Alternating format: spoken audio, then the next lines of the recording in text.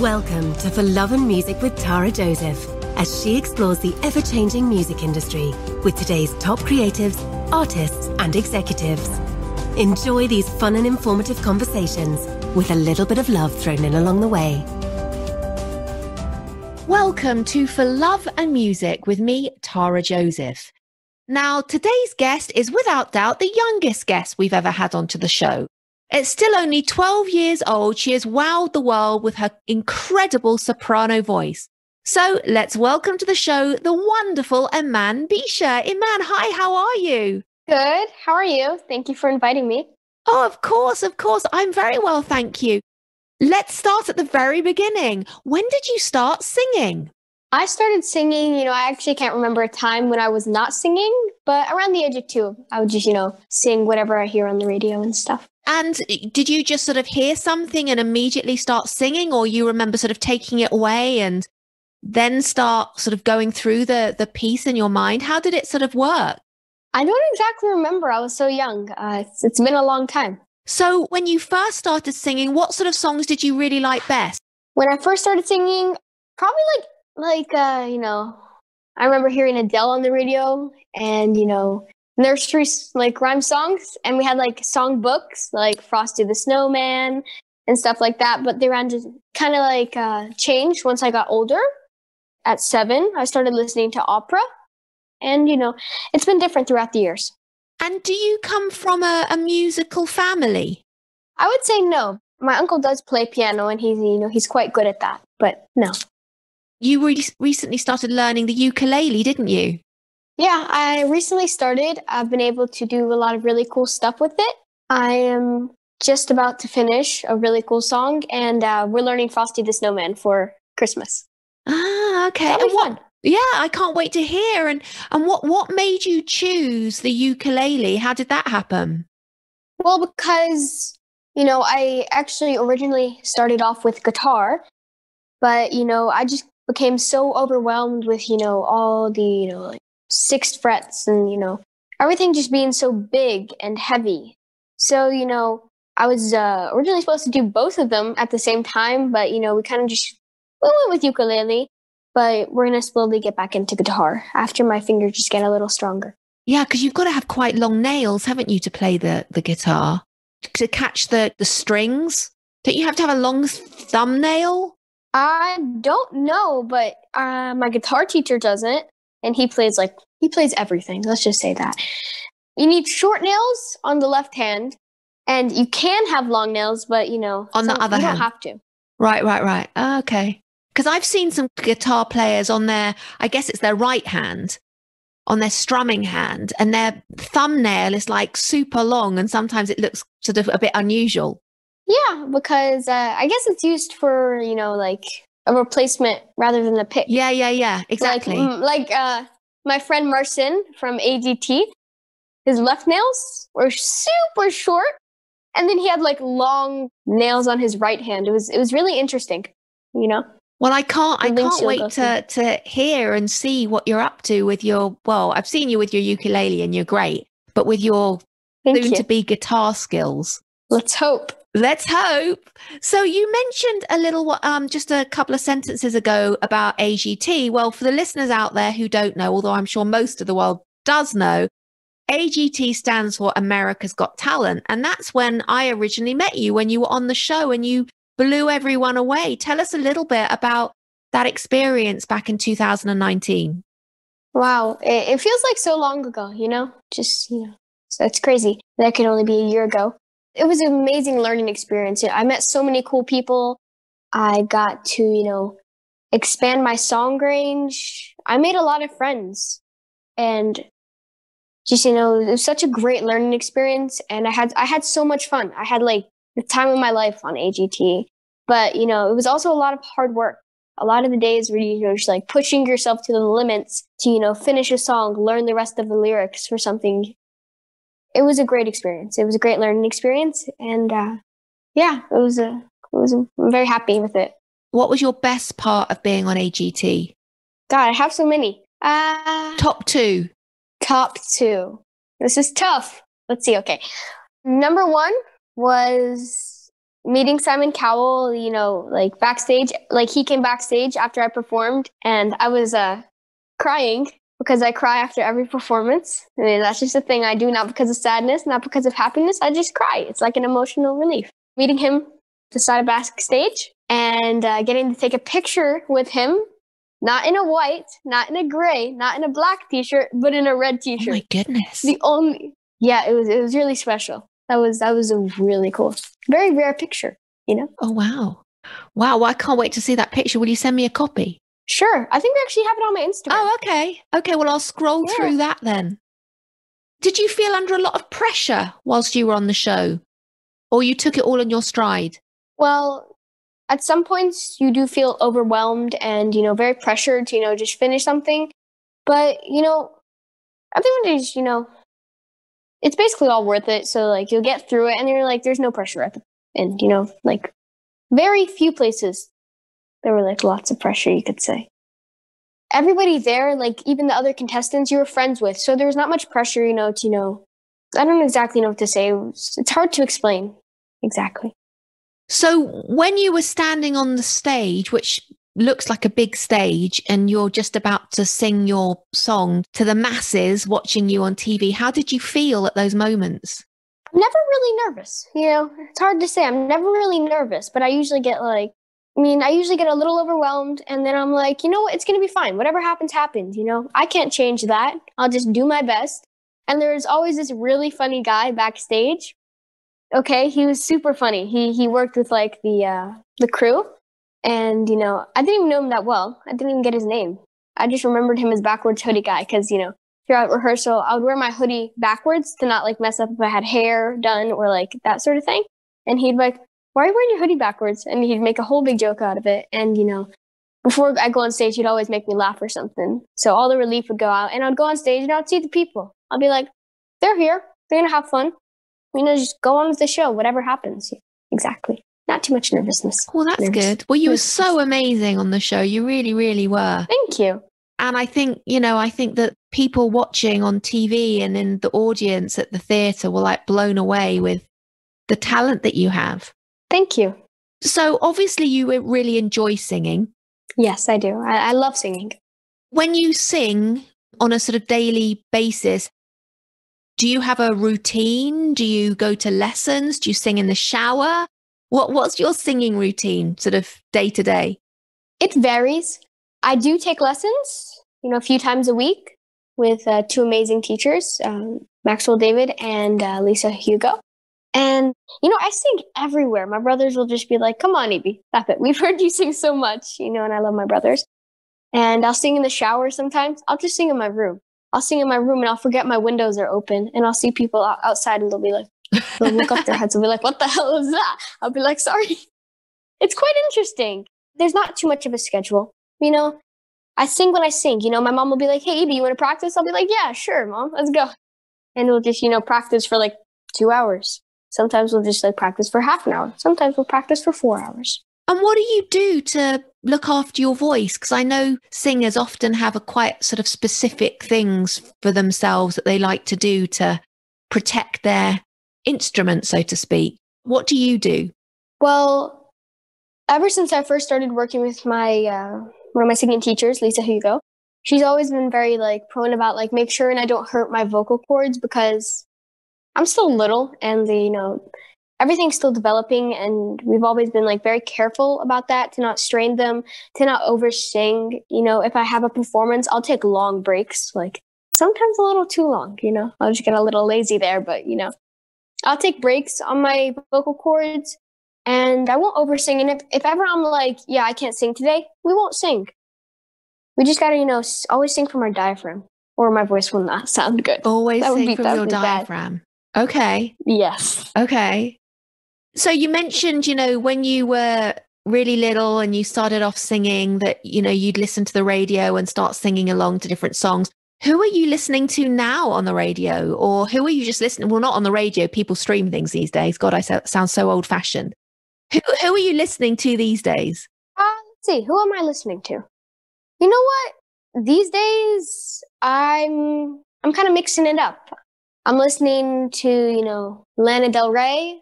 I obviously listen to Maria Callas. That's kind of obvious. I love her. I listen to some Paul Potts once in a while. And, we're learning about, different like classical musicians and, musicians in general. Is it a classical person? He orchestrated Claire de Lune. I just had it in my head. It was just there. And just I was, whoosh. Are you still a BTS fan? Yes, I'm a fan. I wouldn't consider myself an ARMY because they've just become so big. It's hard to catch up. There's like so many things you got to be on at like 3 a.m. in the morning. Like I knew this one girl, she pulls all-nighters like so much just to be able to, listen to them or, see them. And I'm like, I kind of ain't got time. I want my sleep sort of thing. But, I do listen to them. I hope to be able to listen to them more. Maybe when it gets a little easier to listen to them. Yeah. And, a little easier to be an ARMY because like. What does that mean? Does that mean just like a sort of hardcore fan if you're in the BTS ARMY? Like a fanatic, there's this one person I met and they're like, she knows their blood types. Oh my goodness. I was like mind blown. She's like, I'm like, yeah, I'm not ARMY. Oh my goodness. I'm like, maybe I would have considered myself ARMY a few like months ago before I met this person. But like after, I'm like, yeah, that's just crazy. And she'll be like, yeah, sometimes I'll stay up like till like 4, maybe 6 a.m. just watching their V lives. And I'll be like, what the hell? I mean, I love them. I love their music. I just couldn't do that. Okay. I'm sorry, BTS. I feel bad. No, I don't blame you. I don't think I could stay up all night to, just sort of, I couldn't. It's too much. They just stream their music so much. And like, they know every word to every song. And, some of them even learn Korean just to like understand even more. It's crazy, but. Can you speak any Korean? I'm not going to try. But maybe you know a couple or so words? I don't even know any. Let's see. I actually do know. I mean, come on. All the Korean dramas I watched, I got nothing from this. Only subtitles? Come on. Actually, I know this word. It's like. What does it mean? I don't know what it means. Well, you can tell me later. Remember it and tell me later. Let's see. But I think I got it. Like thank you. It's like I can hear myself saying it in my head, but like when I'm like mouthing it, I'm like, whoa, that does not sound right. It's like will you I mean that or something like will you call me back afterwards and let me know what it is? Yeah, sure. Okay, yeah. call me back afterwards. I just don't want to embarrass myself, It's just, call me back afterwards and you can whisper it to me after, okay? Okay. Okay, you promise you can't make fun of me? I won't. I swear. I promise I won't make fun of you. I'll just be super impressed. Okay. But you can tell me later. Yeah. Okay. Sure. Okay, good. So listen, when you're not singing, what do you like to do? Oh, the stuff I do. Oh my goodness. There seems to be a lot. There's gotta be a lot, You can't live life without doing a lot of stuff. Let's see. Well, I do lots of sports. I mean, I have tennis, boxing, football, swimming, basketball. I play with my friends. I run a lot. I do like ballet, work out. I don't know, stuff like that. And then sometimes me and my brother, since I have a hammock in my room now instead of a bed, we'll play like games on my hammock. It's so fun. We made up a game today. What was that? Because I have these. Well, first of all, I'm still waiting for pillow covers for like a month now from Amazon. They're like, unfortunately, we cannot find your pillow covers. So we just have these massive pillows in my room. They're like the extra, extra, extra large size pillows. And so we made a game where we had to like kick the pillows. And every time we kick the pillows, you're not allowed to use your hands. So every time we just like bash our heads into pillows, be like, boing. It would be really funny. So I do that. I make bracelets with my friend. We do a little thing here. I can make rings, like like where you bend the wire and you make those beautiful rings with like the beads and stuff. I make those now, and I'm trying to get better at it. I might not be the best, but being good takes time. I've learned that. I bake. Well, I was going to ask you about your baking because I've seen different photos of cookies and cakes that you've made. Yeah, my poor dad. He's trying to like get healthier, gain some muscle, lose weight, sort of thing, and I was baking a lot in the beginning, like when I first started baking a lot, I was baking like every single day. It was crazy. I mean, it was so much baking. What's your speciality? Yes. Brownies. Oh. Yeah, and he's like, Evie, for God's sake, stop baking. He's like, stop it. All I do is I wake up and I eat your things, and then I go back to bed. I'm like, why did I just eat that? I'm on a diet, you know? And then he'll have to run like an extra 10K the next like day, and I'll feel really bad. I'll be like, why did I bake? Now I feel bad. Do your brothers eat all your baking as well? Yeah, but you know, they don't eat it as much as my one friend. Okay, so we're like we're best friends with his family. He's a little younger than me. He's like my brother, and so is his brothers. They're like my brothers, except for his older brother. He's kind of annoying, even though he's older than me. Sorry, Abdullahi. Well, I always take my baking over to their house because they have they're a big family. So I'll take my baking and they'll give me critiques. They'll be like, maybe some more of this, this, and this. Like maybe some more chocolate here. You know, they'll give me critiques and stuff. And you know, that's the best way. You know, it's for me to be able to bake and not have to like cut the recipe into like fourths and you know get critiquing. So I take it over to their house and it's devoured. Really? It's gone. Especially my brownies. One time I took them over. I go into the other room to like probably like, you know, put something away or something. I come back and there's no more brownies. I'm like, I want to try them, you know? Sometimes if I make like my mom's favorites, like let's see. I mean, everybody likes brownies. If I make her, you know, anything to do with like chocolatey, you know, or nuts, I'll wake up the next morning, they won't be there. All gone, devoured. Yeah. You know, it depends, because some things they won't eat at all. Like some things I'll make like experiment things and they'll be like, yeah, nah, I'm good. See you later. Do you do like vegetarian stuff or vegan stuff or just full fat milk all the way and full fat cream all the way? What? It's like American style baking, extra butter. Well, that's what I like. That's what I like. Honestly, seriously, I would be devouring everything before they even got out the oven if I was with you. Let's hope. What is your favorite dessert? I've got a very sweet tooth. So actually, last week, there's in Santa Monica, which isn't too far from me, there's a British store. And I really love British chocolate. So I went to the British store and I stocked up on all of this British chocolate. Things that you won't have heard of, like double deckers and arrows and flakes and ripples. I love chocolate. But I've heard of flakes. Oh, you have? I think. Okay, good. Are they like very flaky? They make a big mess. They always come Exactly. Like, basically Exactly. crushed? Yeah. So I love all of that stuff.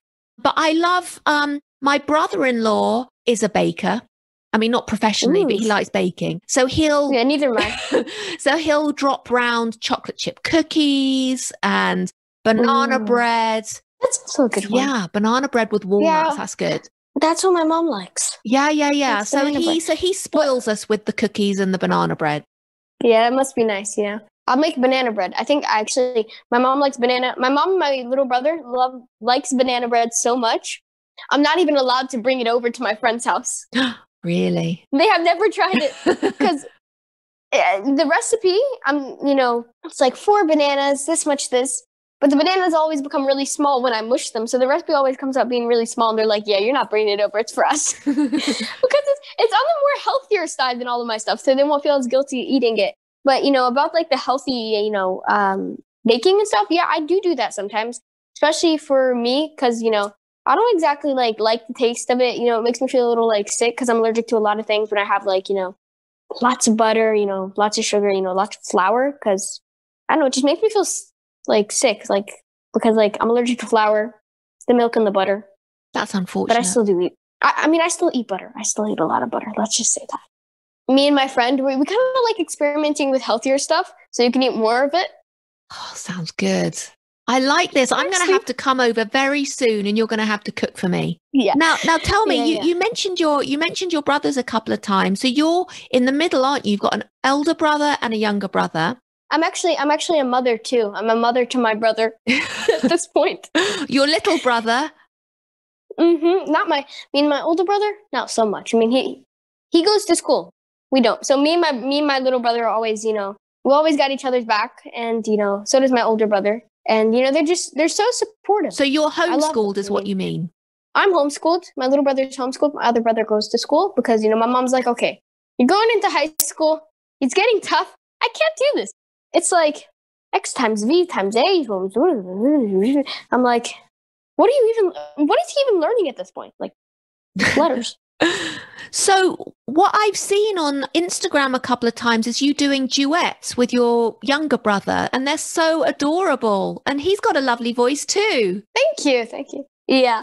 My little brother during those duets is so funny. I'll give him little signals of like when to start and stuff because, he's little and he sometimes gets confused. And it's they take us a long time though. That's why there's only like 2 of them, I think. They'll take us like months because we'll get really lazy. And he'll just be like, no, I'm tired. I don't really want to do it. I'll be like, okay, sure, okay. I'll back off. And, my brothers are so supportive through everything. And well, that's lovely because, obviously, you've traveled the world. We actually, you, me and your mom, we were in Berlin this time last year, I think. Yeah. And we had a great trip and you were singing on a big TV in Germany, in Berlin. Yes, I remember that. Yeah, it was awesome. And I mean, you have traveled a lot. Mm-hmm. So it must, obviously this year is slightly different because we've all been in sort of lockdown with coronavirus, situations. But have you traveled to a particular country that you can't wait to go back to and wait to sing in again? Or is there somewhere you haven't been yet that you're really looking forward to going to? Well, my favorite place I've ever been is Sri Lanka. I went backpacking with my family there for a month. Wow, how lovely. And yeah, Exciting. It was such a great experience. It was such a great break because we didn't do any singing, no performances. And, you got to just like a straight up shot of how like beautiful like some parts of the world are and, how nice these people are. And, they're like the nicest people I've ever met. To this day, if I meet like someone from Sri Lanka, they're so nice. There's this one girl in my ballet. She's from Sri Lanka. Before I even knew her, I'm like, yeah, she's the nicest person in this class. And that was so long ago. But, I would love to go back and, maybe one day perform there. Someone invite me. I'd love to perform there. That'd be fun. That'd be really good just to go back. Yeah. Yeah. And the beaches. Wow. My mom would get kind of mad at us. We'd go out a little too far and she'd be like, I swear you go out that far again and then, we'll get the waves back in. But the weirdest thing is the waves are not normal. They're really weird. They're like, imagine 2 waves. Like there's a wave coming in from the shore and there's a wave coming from the ocean or sea. Indian Ocean or Indian. Yeah. And they collide together and then make this big splash. And I remember being in the middle of one with my little boogie board, and you go up into the air. It's like wow. It shoots you up like a volcano, and they're so fun. But it is kind of hard to get into the middle of one because they're, sometimes they'll be bigger than others, and you won't even feel them. And they kind of show up and move like towards the shore, but you got to be exact. Kind of like getting shot up. But You're that was a quite really an cool adventure, experience. aren't you? I love your sportiness and you're swimming in the dangerous waves. It's like, oh my goodness. Yeah, my brother always had my back during that. He'd be like, he would sounds a bit hairy. What? Sounds a bit hairy, a bit like dodgy doing that. Yeah, but it was all worth it. It was really fun. And the water was it was beautiful.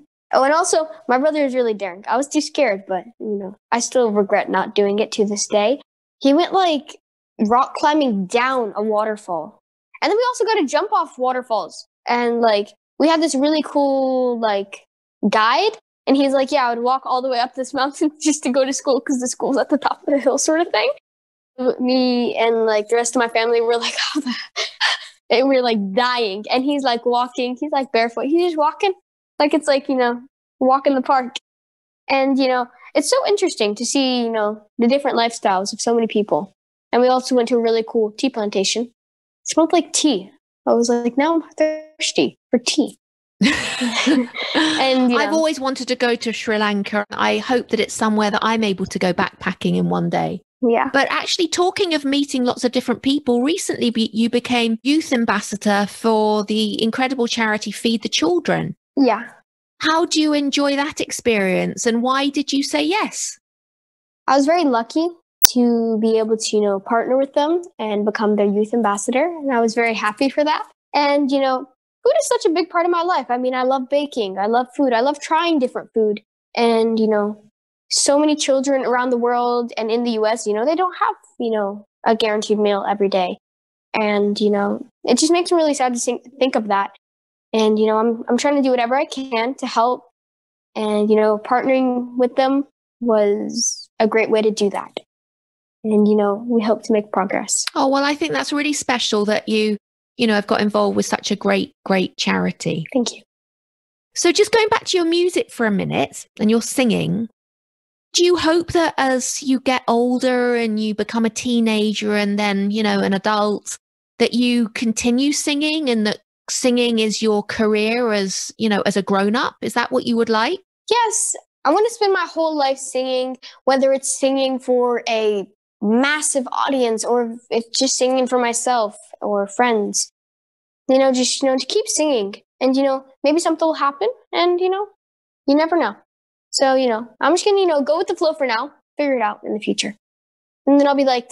Well, you're so incredibly talented. You really are. Thank you. And you've got such a beautiful, beautiful voice and such stage presence. Thank you. I think often performers don't have the whole package. Like you can be a great singer, but you might not have the personality, or you might have a personality, but not the great vocal capability, but you've got it all. So I'm very excited to see what the future holds for you. And just maybe as our last question, or actually I've got two more questions for you. What advice would you give to other children who would like to follow in your footsteps, who think that they, who love singing and have a voice and would like to, use it? What advice would you give? Well, you got to be ready to work really hard.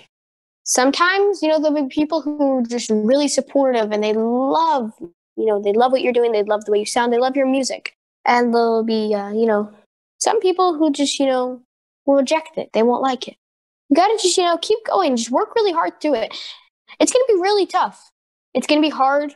You're going to want to stop at some points. But, once you get on stage or into a studio and you start doing what you love, it's all worth it. Enjoy every moment of it. I think that's great advice. And I think enjoying every moment of it and working very hard, I think those are two key, really important points. So just to finish off with, if you could duet with anyone in the world, who would you want to duet with? Anyone? Tough question. Or it could be a couple of people. Probably. If Maria Callas was alive, her, but she's not. So that's not really possible. But that's a good answer though. But Paul Potts. I think okay. I think he's so cool and his voice is so, velvety smooth, and he's quite interesting because if you look at his social media, it's very calm. And he's extremely famous, and yet he doesn't act like that. He's so down to earth. Yeah, very down to earth. And he's very cool. Like his pictures on Instagram, most of them will be like pictures of like really cool places, like an opera house or, some scenery. And you'll see very few pictures of him. And I think it's very cool how he's just like, I'm going to use this account, for the people who follow me. And I'm going to use it to show all the very cool places he's been. And I think I would do a duet with him. That would be amazing. I would love that. Well, he is, again, incredibly talented and seems like such a nice guy, doesn't he? Yeah, he does seem really nice. Really, he seems like, really nice and so successful. Yes, he's been very successful. But as I was saying, he's very successful, but he's so down to earth, which, what I've seen, from, social media and, what I've heard is that people just get over their heads with this, whole fame thing. And I think it's, very cool how he's been able to, control that and, just, be like, you know what, famous or not, I'm going to be me sort of thing. I love that. Well, listen, Emanne, it's been so lovely to have you on to For Love and Music. Thank you. I'm so happy that, you said yes to coming on. I'm literally one of your number one fans, as you know, and really, really excited about what the future holds. So I wish you a very happy holidays. Thank you. And we will be chatting again very soon. So thank you again. And thank you. Hopefully. Definitely. Definitely. And thank you to all of our fabulous For Love and Music listeners. And for now, stay safe and healthy. And you'll be hearing from me again very soon. Bye. Thank you for listening to For Love and Music with Tara Joseph. For more information, you can check out @For Love and Music Official on Instagram, @For Love and Music Official on Facebook, and also visit www.jamartistgroup.com/podcast.